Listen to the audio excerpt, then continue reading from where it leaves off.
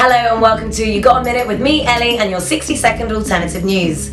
We can all get a bit like-happy when scrolling through Facebook, but one man's like was a policeman's victory as a man gave himself up once he had liked his wanted post. This comes after a long line of Facebook fluff, so remember guys, try to keep that finger in check. It's always a sad time when anyone loses a partner, and as time goes on, the want to be intimate with that person never goes away. A man feels he has cracked that problem with his product, 21 grams. A sex toy that also contains an urn with your lover's ashes.